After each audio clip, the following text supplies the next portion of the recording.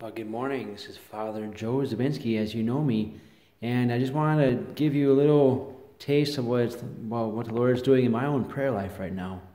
As you see, I'm in the beautiful chapel here at the rectory, and I just got done with my holy hour. So yesterday, during my prayer time this morning, I had a distracting thought.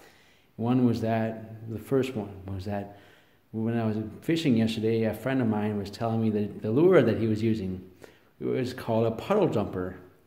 Anyway, so I had that thought come into my mind, and anyway, I thought about puddle jumpers and getting one, or getting some puddle jumpers.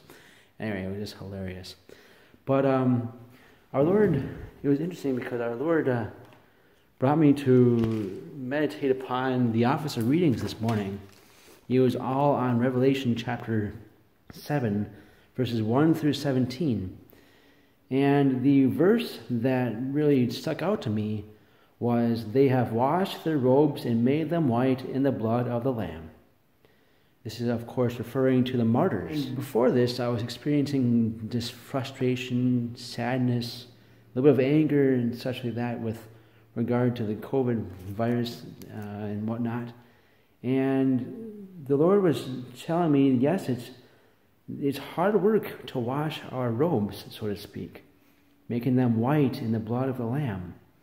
But yet, if we do that, the Lord gave me a lot of words of consolation. He said that if we do that well, if we do that faithfully, it will be worth it, he said.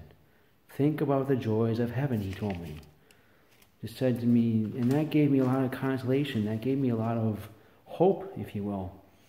It was this that brought them before God's throne. Day and night they ministered to him in the temple. He who sits on the throne will give them shelter. Never again shall they know hunger or thirst, nor shall the sun or its heat beat down on them, for the Lamb on the throne will shepherd them. He will lead them to springs of life-giving water, and God will wipe every tear from their eyes.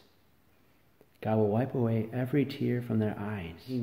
So for me, that brought me words of consolation just to hear those words from Jesus. Oh yeah. Anyway, that's just the meditation, little thing that I had in my prayer life today. God bless you. Bye.